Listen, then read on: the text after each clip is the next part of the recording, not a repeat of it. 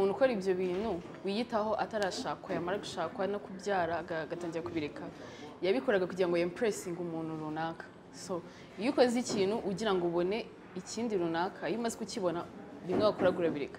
Niba wiyitagaho kugira ubone umugabo Yesu uramubonye, so urumva nyine ko byarangiye icyo nashakaga nakigeze. Niyo usanzwe ukunda kwiyitaho kuki wabiretse, like nago kubyara. Yes, hari umwanya ugabanukaho, ariko nyine nkuko nabivuze, iyo ukunda ikintu, iyo uzi icyo ushaka, ukunda ikintu uragiharama. Byarangiye turagizanyije na Zaba mumenye umukunzi we wanyawe nyine. Uyu munsi we bihagaze gute? Njyewe neza nyine umuntu ushaka kumva nyine ko wenda waste of time, nyine bari slinga birase bimaze iki bintu nk'ibyo. Igihe cyose utari mu kintu cyangwa se igihe cyose wowe udakora ikintu uba wumva ko ugikora atumwanya.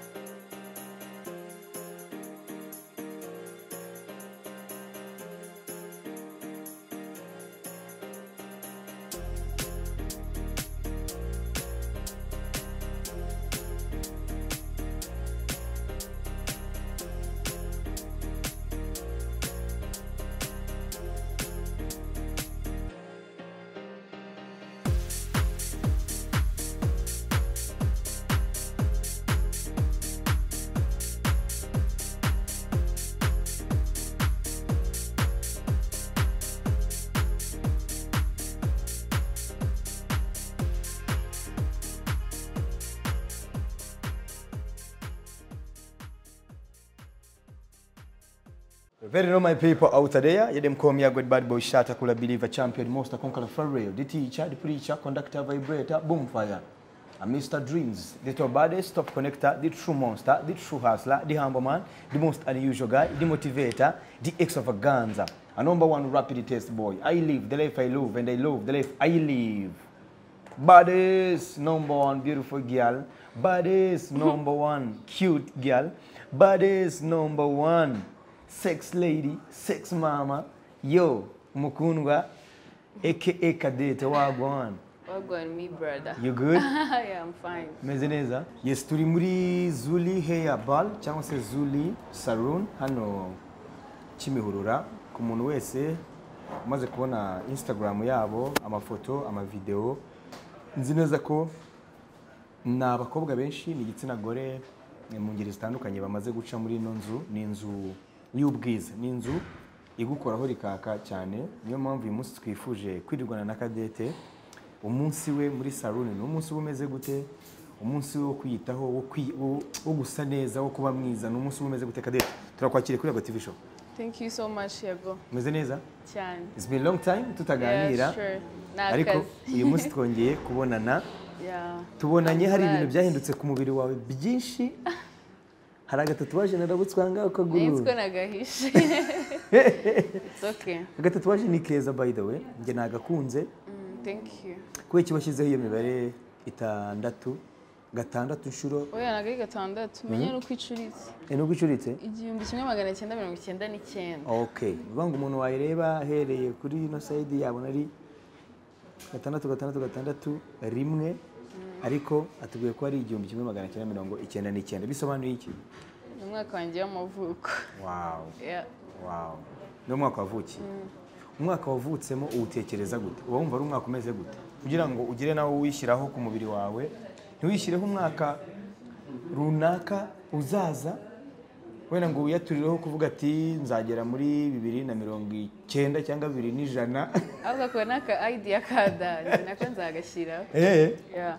Ariko nyine impamvu nahisemo okay sinzi gusa umwaka nyine wavutseho mba numva riri nka sinyale ikomeye yo kumva ko wageze ku isi kandi impamvu baje ku isi hari impamvu nyine ihari. Ntabwo Imana ipfa kuzana umuntu wari we wese ku isi. Ibiri ku isi nuko Imana ibigufiteho indi migambi. so numva nyine mba numva gushyira umwaka wanjye it's like ni umwaka w'umugisha kuba narageze ku isi.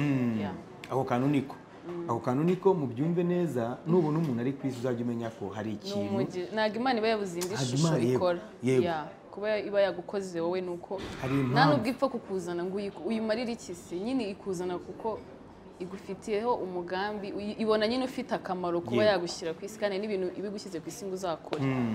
Wow, ibyo ari byo byose udukurikiye amaze kubona ko ari umukundwa Cadette, umwe mu bakobwa bari koroza kuri social media cyangwa se batuma abantu benshi rwose bibaza bati uyu muntu ubwiza buva he, uyu mukobwa ni uwa hehe. Njyewe mperutse gupostinga video yawe mbonera no kugushimira kuri challenge y'indirimbo yanjye wakoze, umuntu arambaza ngo uyu muntu ni uwahe abahe ni kubera iki uyu muntu uko mbona ari mwiza. Uyu muntu rero ni umunyarwandakazi n'uwiwacu ahangate ntabwo ari umunyarwanda, ntabwo umuntu ari umunyarwanda wari ubimbajije. Mbona kugushimira kuri support wamaye n'ubundi support ukomeje kumpa kuri kariyeri yanjye, kariyeri nshya y'umuziki. Yewe iyo umuntu anshyigikiye bikangeraho ndabishima, ntabwo ndi wa muntu uvuga ngo umuntu yanshyigikiye ngo kubera ko ngo dusanzwe tuziranye, ngo yashyigikiye ngo kubera ko gusa juste kunshyigikira ngenda byubaha. Ntabwo ari abantu bose muziranye rega bagusapotinga. Kandi ngenda byubaha sana, niyo mpamvu ngo reka mfate n'umwanya mushimire. Twirirwanye nayo ku munsi wa rero, uyu munsi watwinjije mu nzu yitwa Zuli Hair Bar cyangwa se Zuli Hair Salon. Ndagira ngo utubwire umunsi wawe uba wubatse gute, umunsi wo kwitaho, umunsi wo gusa neza, uwo mwanya ubiha umwanya ungana gute? Okay, jewe nkuko bivuze nyine gusohoka usa neza ni ikintu nitaho, kuko hari defo abantu bakunda kugira, nkakuno baba basanzwe bakuzi kuri social media wifotoza witiye ama makeup usa neza, mwahura wigiriye nko muri gym cyangwa ugiye nko muri alimentation agategereza kubona ko uzusa kwa kundi kandi ntabwo wagenda ahantu hose ari ku meza. Ariko nyine nanone bigatuma iyo uzi ko uri kubaka iyo brand n'iki uvuga nta mpamvu zo kugira ngo disappointing abantu banjye, so I make sure ko sohoka nsa neza, hanyuma umwanya bintwara shana umwanya pe, kuko no kugira ngere hano saa yine nabyutse saa moya yago swear naraje muri reveil ya saa moya, kandi niyo mfite gahunda ndaranzanditse kugira ngo nzikore ku murongo, kuko ntazanditse nakwicira gahunda umuntu dufitanye gahunda. So nyine iyo ndi kwitegura mvuga ngiye ahantu ngiye kwitegura ni nk'amasaha 2 cyangwa 2 n'igice. Amasaha 2 cyangwa 2 n'igice. Koga gushaka hari igihe ndaranshatse ikintu cyo kwambara n'igihe ndishaka mu gitondo, ariko kwitera makeup nibyo bingora. Nibyo bigutwara umwanya munini. Uwo mwanya ko uwubaha ukaba utajya ubura mu byo upanga muri gahunda zawe, kubera iki? Nuvuga ngo uko kuntu umeze hari abandi bana b'abakobwa batameze uko, kuki wowe ubiha agaciro? Okay, gusa neza nagaru kwitera makeup, ushobora gusa neza utitera makeup, ariko bitewe njyewe n'isura nshaka gucreatinga cyangwa se n'akazi kanjye, nyine no kubona nsa neza. Ntabwo nshobora kuza kwamamaza imisatsi nkuko naje kwamamaza hano, ntabwo nshobora kwifotoza of course nsa nabi, so actually gusa neza n'akazi kanjye. Yes, I have to do it no matter what. Nawe mbishaka nawe ntabishaka. Ukiri aho ngaho hari ikiganiro nakoranye n'uwitwa Stella ku munsi w'ejo, tuvuga ku bijyanye n'umuryango. Urugero nk'ubu ngubu Cadette turi kumwe uyu munsi muri 2023, wenda 2025 cyangwa 2026 Cadette akoze mariage, agiye kubana n'umugabo 2030 cyangwa 2028 Cadette afite abana 2 cyangwa wenda umwana umwe cyangwa 3. Cadette ntabwo akitaho nkuko yitagaho akiri umukobwa. Aho hantu ndashaka ko tugira icyo twavuga. Biterwa n'iki? Ese muri wowe wumva wowe uzabikomeza cyangwa umva ari igihe kizagera? Actually numva umuntu ukora ibyo bintu wiyitaho atarashakwa, yamara gushakwa no kubyara agatangira kubireka, yabikoraga kugira ngo impressing umuntu runaka. So iyo ukoze ikintu ugira ngo ubone ikindi runaka, iyo umaze kukibona bimwe wakoragura bireka. Niba wiyitagaho kugira ubone umugabo, yes uramubonye, so urumva nyine ko byarangiye icyo nashakaga nakigezeho. Ariko iyo ari ibintu ukora ubikunze, uvuga ngomba gusohoka nsa neza, niyo naba ngiye kureba famille zanjye zinzi, niyo naba ngiye nyine, iyo ari ikintu ukora ugikunze, uvuga ngiyewe ngo umuntu wese ugomba kumbona nsa neza, no mu rugo uzahora wumva ko umugabo wari umuntu mushyashya agomba kukubonaho rusa neza. Yes.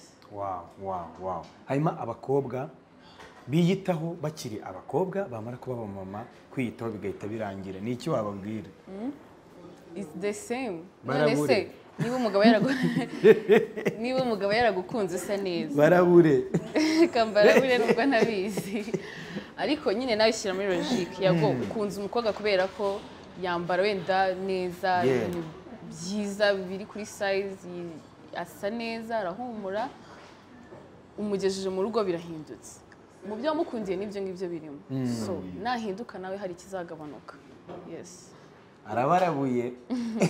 Nyine komeza ube wowe, kimwe nuko wikora ibintu kugira ngo ubone umugabo. Niba uzi ko kwitera makeup atari ibintu byawe, bireke umuntu azagukundire ukuri kugira ngo nugera no mu rugo bitazakuvunuka ugahinduka. Ukomeze ube wowe nyine. Okay. Ibyo ari byo byose irabu rya Cadette mwaryumvise. Nzajya mbazanira abantu babarabure. Uyu munsi umugabo aragutwaye kubera ko mwahuriye ahantu akabona wambaye neza. Urabona ukuntu Cadette yambaye neza, by the way, wambaye neza, urasa neza cyane. Hanyuma wamara kubyara umwana wa mbere ukibagirwa ikintu bita isuku, ukibagirwa kwiyitaho. Nago kwiyitaho uguhora nyine wisize makeup nk'uko Cadette abivuze, nago kwiyitaho uguhora wambaye suit, nago kwiyitaho uguhora nyine wambaye ibintu by'umweru. Oya, kwiyitaho no ku mubiri wawe wowe ubwawe ukiyitaho ku buryo umuntu wese avuga ati uyu muntu uko byamera kose ntabwo afite umwana, ntabwo asa nabi, ntabwo ajagara. Of course ntabwo wakicara mu rugo wambaye costume, ariko hari imyenda wakwambara ariko bikagaragara kuri smart, isa neza nyine nawe usa neza. Uko byamera kose rero nimuzajya mubona twarahindutse. Niyo mpamvu usanga bajya uhura mukabyibazeho. Niyo mpamvu usanga tuvugenda umugore wawe arahindutse nyine atangiye kwitiyitaho, ugasanga umugabo agiye hanze ari kubona abana bakiyitaho akagira iryo rari, kandi ibyo ni ibintu bisanzwe ku bantu. So ugasanga anagiye atari uko akwanza, ahubwo hari ibintu biri kumushukanzaho utari kumuha. Reka dusipoze ko hari abagore bubatse barimo kureba kino kiganiro, nubwo ukiri umukobwa ariko wabarabura akavuga uravuze ngo ugasanga hari abana hanze biyitaho, kuko wowe Cadette ntabwo uri umugore w'umugabo, uracyari muri ba bana biyitaho, bazi isuku, bazi gukora ifoto, bazi kumenya uko umugore usa neza agomba kuba ameze. Niba uyu munsi ushobora kubyuka ukuntu twapanze ikiganiro waryamye nawe ukererewe, ariko wabyutse urazinduka uroga ubiha agaciro, urambwira uti reka tujyane muri salo, ndakubwira nti twirirwane turebe ukuntu umunsi wawe ubuteye ku bijyanye no gukora salo. Turaje turicaye, umusatsi barawufashe barawukoze bagize gute, nawe urirebye urabanjure niba usa neza, byose urumva ibyo bintu ukuntu biha agaciro. Rabura abagore batakiyitaho barimo kureba kino kiganiro. Ngewe umuntu wa mbere abantu ba mbere narabura ni uwari usanzwe abikora akaba atakibikora. Wabiretse. Yes. Ariko wundi utari usanzwe nyine ati hari abantu yago badakunda ibintu byinshi, adakunda ngama makeup, ariko niba wari usanzwe usa neza ukunda kwiyitaho, iyo umuntu avuze kwiyitaho nawe uri tubyumva. Niba wari usanzwe ukunda kwiyitaho kuki wabiretse? Like nago kubyara, yes, hari umwanya ugabanukaho, ariko nyine nkuko nabivuze, iyo ukunda ikintu, iyo uzi icyo ushaka, ukunda ikintu uragiharanira.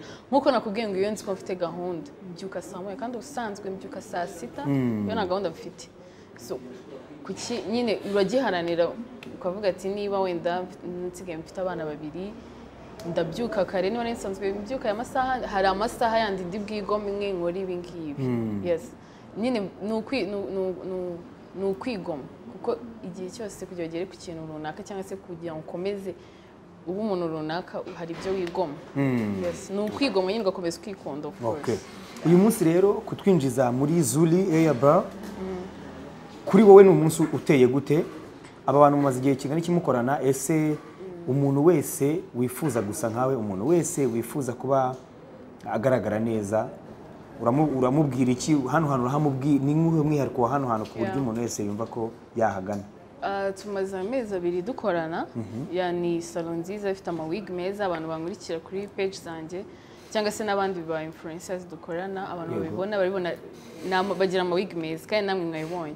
So ntabwo ari wig gusa, ni salon ikora ibintu byose, ikora inzara, irasokoza imisatsi isanzwe, nanjye banshongeye inzara kandi bakubwiye ngo ujye ugaruka. Biba birenze. Sibyo? Mwawe utabufite n'umwanya uba ugomba kuza ukicara bakakwitaho bakakumara so ni salo nziza muri make abantu baraza kubibona bagira product nziza bakora neza bafite service nziza ikindi umunsi wanjye ukuntu uba umeze iyo ndi buze hano akenshi nza nje gukora content like mfitanye content nabo nje guhindura umusatsi wanjye usa nabi se nje muri salo so uyu munsi rero nari naje nyine hari ama content nari nje gukora yes hanyuma tugendeye ku gusa neza n'iby'ubwiza hari benshi babifata nko kwangiza babifata nk'umwiryo babifata nk'umurimo w'imburamukoro abo n'iki wababwira kumva ko Cadette yazindutse biriya ni by'abajene ni n'uguslayinga agiye wa slay queens n'ibyo niki ibyo ubivugaho ese hari icyo biguhungabanyaho nk'iyo wenda upostinze nk'ifoto cyangwa video wowe uri mu kazi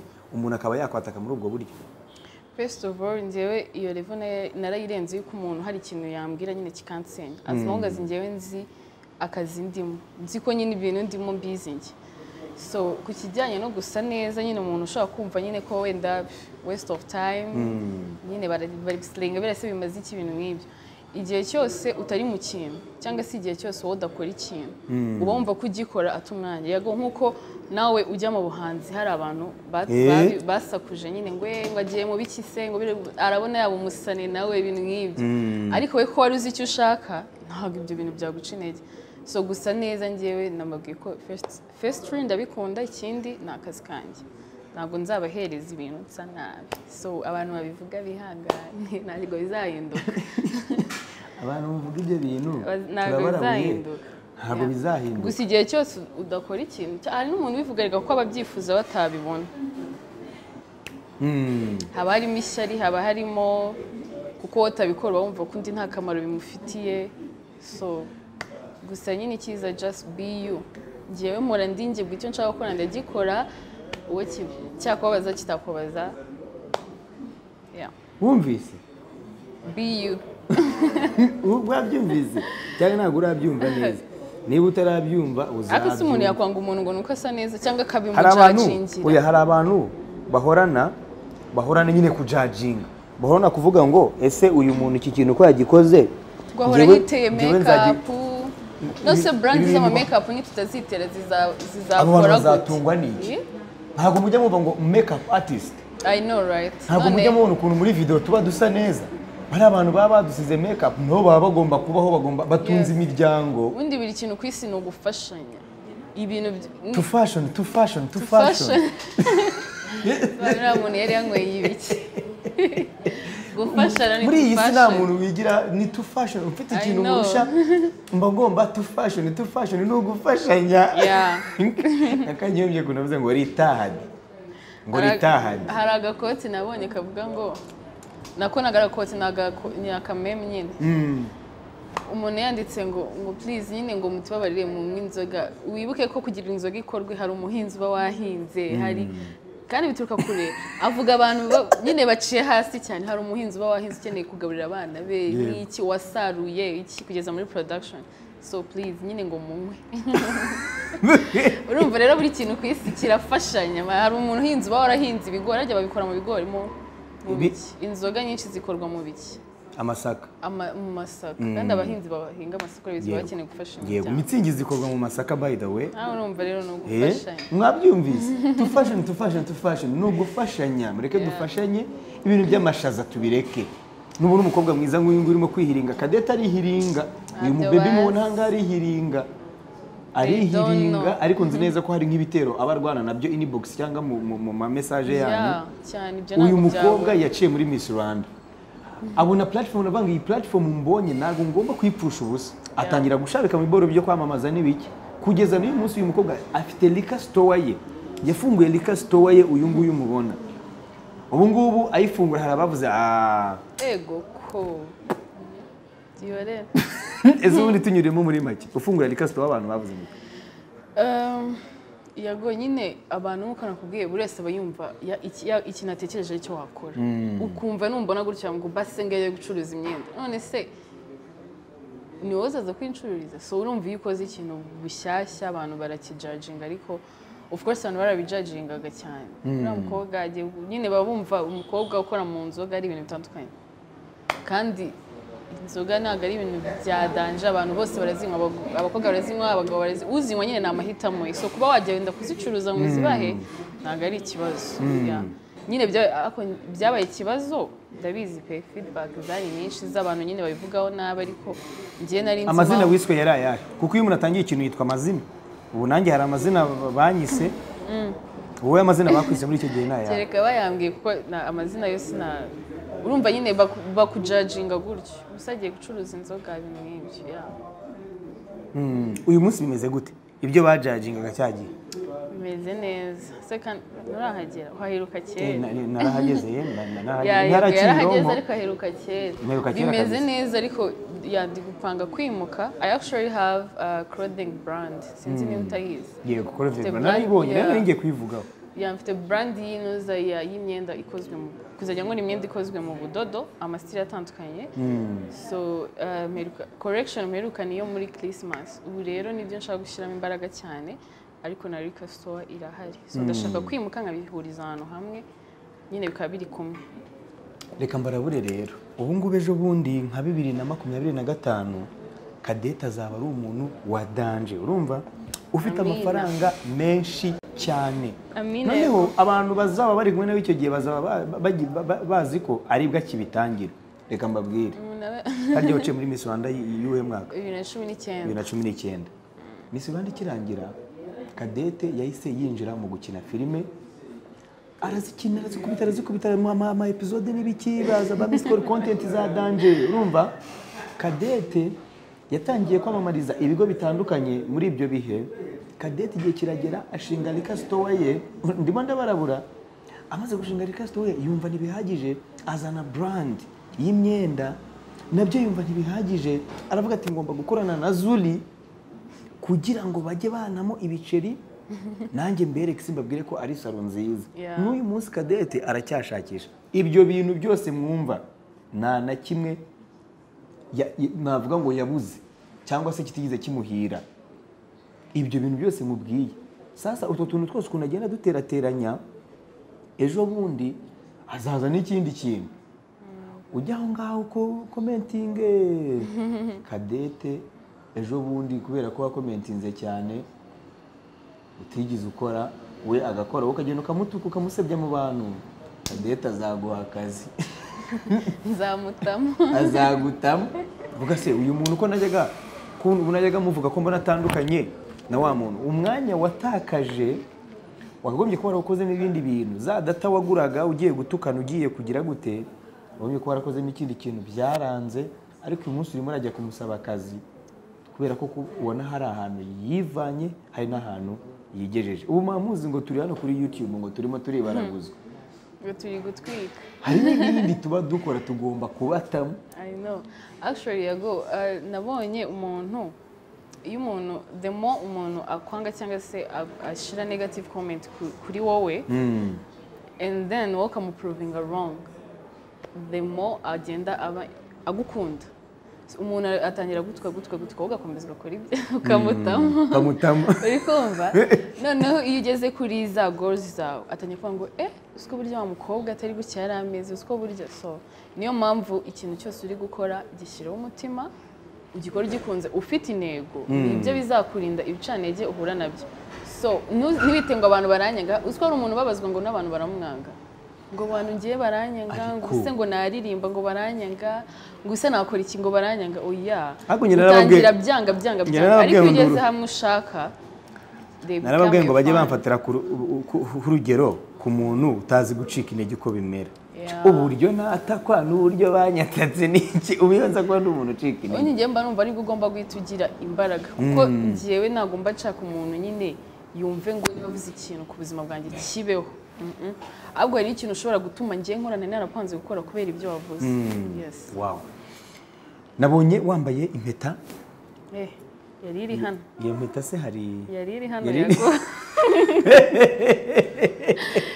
na mpeta yari sinzi ukuntu yari iri oya no kuri yari iri hano ahubwo turi kuvuga cyane yageze aho ngaho gute twe turi kuvuga urumva nkashyiraho hariya. Ese uyu munsi imikoranire yawe na Zaba imeze gute?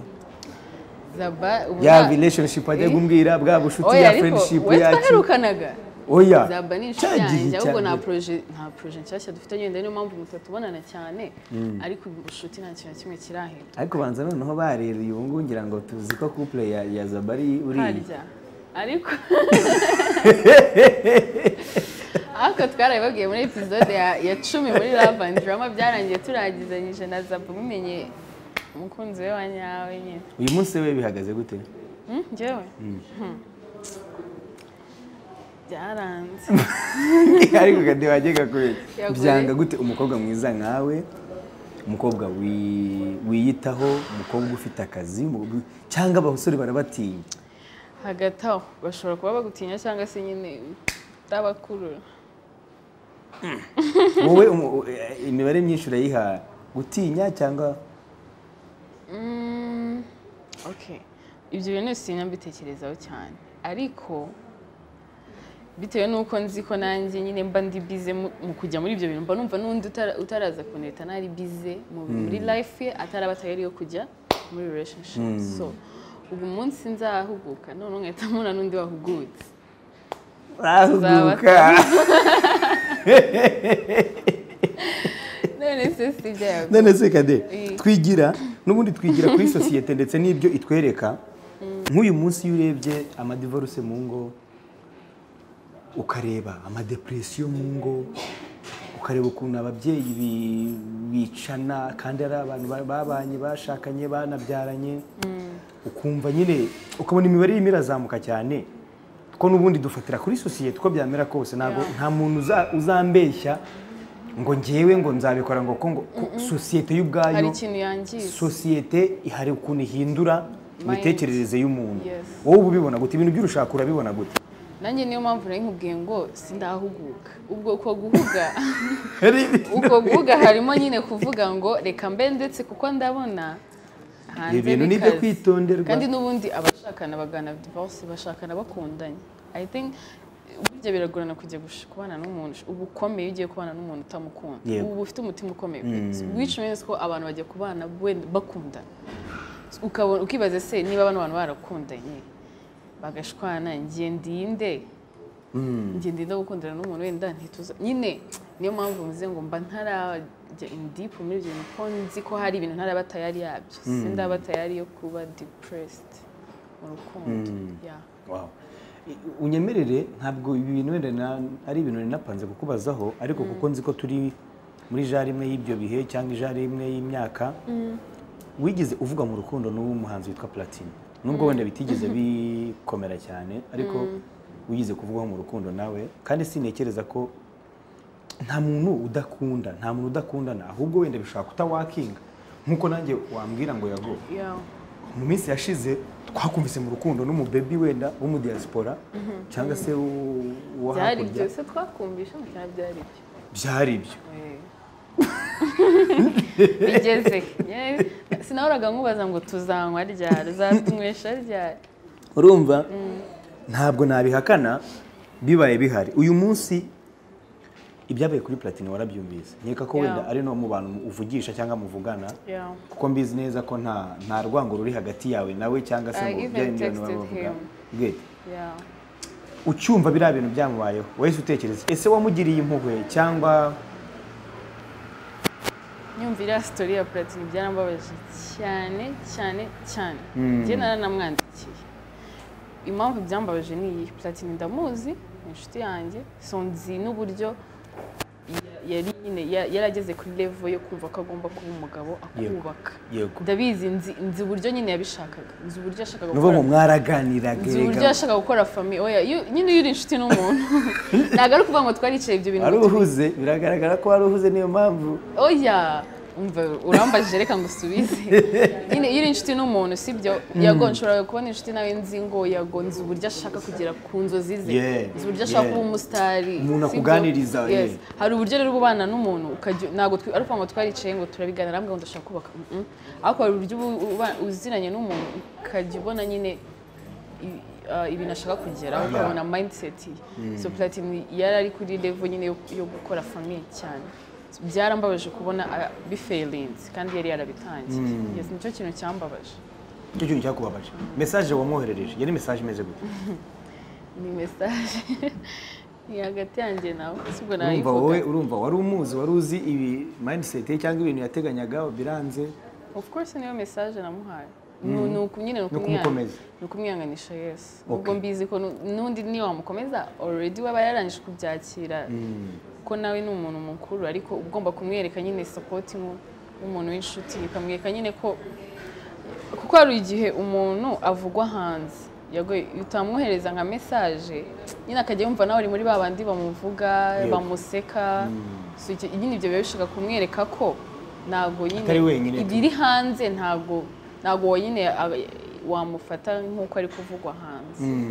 Wow, ibyo ari byo byose kuba waramuhaye message ari ukoma message uwamukoreye ibyo wari wo wamenye cyangwa wari wumvise ari umuntu muhuje igitsina hari imba mutima wari ufite wiyumvaga gute ese nk'uwo muntu cyangwa abantu bameze gutyo bona iki wababwira ni somo waba umuntu ushobora kubeshya kugira ngo judging umuntu bisaba umenye kote ebyiri ntago nyine bira bintu tubizi neza twabyumvisha gutyo ntago nyine wahita ujudging umuntu sibyo gusa anytime ukoze nabi nawe karma ibigutegereje nta hantu wayicikira ukiri ugihumeka ikugeraho kandi ikaba the same nka cya kindi wakoze ku buryo tuvuga uzi ko Imana impannye wa muntu nakoreye iki kintu so haba ku mugore haba ku mugabo iyo uhemukiye umuntu bikamutacinga especially nyine akaba ari ikintu mukoreye mu buzima atazibagirwa karma nawe ibigutegereje yes kandi the same zere ko tubarabuye karma ibaho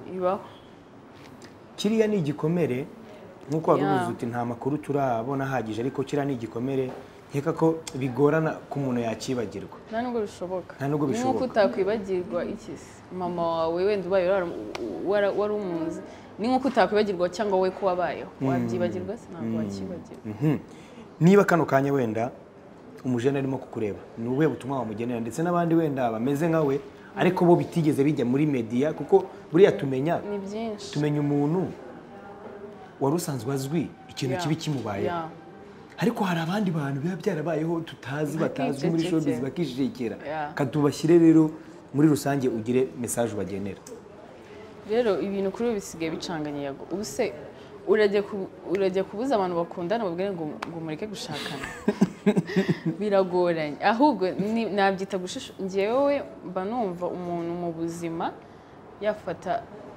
50% y'icyiza n'ikibi yego niba ugiye kubana n'umuntu mubane wite agiye wabyakira anytime usanze abana mufite harimo abatarabawe wabyakira nyine mu buzima uhore ni nko ugiye gukora business uba witeguye gufailinga yego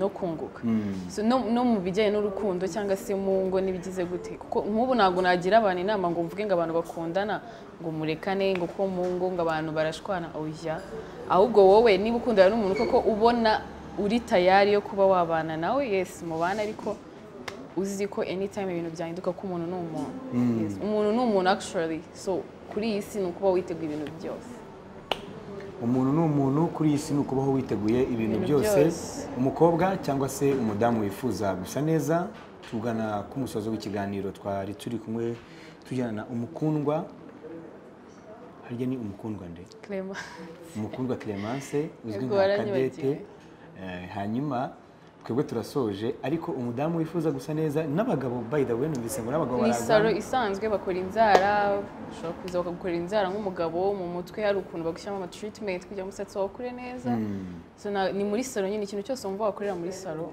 wazi okay hano Kimihurura ku muntu wabarangira neza Kimihurura ku nyubako ya Boho I think abantu bahazi benshi kuri Boho actually kuri etage ya Boho munsi bitubona ibyapa ku muhanda yego cyapa cyanditseho Zuli Hair Bar ubundi ukinjira bakagukoraho ugasa neza cyane ubu butumwa cyangwa message yindi ufite ku bantu bose barimo kukureba niba hari inama runaka watanga kubijyanye n'ubuzima kuko buno buzima turwana nabwo twese ariko Cadette urimo urashaka urimo uriruka inyuma y'ikintu bita ubuzima nanjye nuko kuko impamvu nazindutse nkaba ndi hano ni ukubera ubuzima impamvu wazindutse ni ukubera ubuzima umuntu urimo kora kino kiganiro ni ukubera ubuzima nk'isomo ry'ubuzima wamuha kano kanya nirihe ikintu cya mbere njyewe nasaba abantu ni mu buzima sinabyita gute abantu nyine bige kwishimira iterambere ry'abandi hari kwishimira iterambere ry'undi muntu harimo kumindinga business wibona umuntu atangiye ikintu ngo utangire kumujajinga ntabwo uzi ngo byatangiye gute ni handi uzasanga utaye umwanya wawe urimo urakritika ibintu abandi bari gukora bo bari gutera imbere so twige kwishimira iterambere ry'abandi minding business zawe nibwo uzakora izawe neza ikindi ni icyaryo ndumva ibyo bihagije kuko nibyo biri hanze cyane biri hanze cyane so twige kwishimira iterambere ry'abandi pe tuminding business zacu nibwo tuzatera imbere reka nanjye mbongera akantu kavuga ngo ese wari ubizi ko iyo wifurije mugenzi wawe umugisha hari undi mugisha ushobora kukugeraho uturutse ahandi hantu yes atari ngombwa guturuka kuri wa muntu wasabiye umugisha cyangwa wifurije umugisha ushobora guturuka ahandi hantu kubera ko juste wowe nyine ngo nubona Imana iri guha umugisha umuturanyi wawe kuki utategereza uvuga ati okay niba yari umuturanyi wanjye ibintu bimugezeho nanjye Imana iraje nanjye ibingezeho ukumva wababara n'ubonye mugenzi wawe yaguze imodoka aguze inzu ahubwo yese uvuga ati koko Imana ibaho nanjye igiye kongeraho yes reka mbashimire cyane mwe mwabanye natwe kandi ndabizi ko abenshi muri mwe mwari mukumbuye Cadette umuntu agushaka ubu ngubu yagukura he yakubona he kubijyanye n'iki kubijyanye n'umuntu ushaka kwamamaza kubijyanye n'umuntu ushaka ko mukorana okay Instagram page yanjye ni umukundwa yes niho abantu bakunda kunyandikira ku bintu bijyanye n'akazi yego Instagram page yanjye umukundwa ni umukundwa si Cadette umukundwa si akadomo Cadette niyo mazina akoresha hanyuma umukundwa yabona second name okay uyitubona okay kubera iki nta Facebook ugira rero Facebook sinzi nago nyikunda okay reka dusoreze ahangaha tugushimire cyane wakoze ku mwanya wawe thank you so much namwe kuma time you're welcome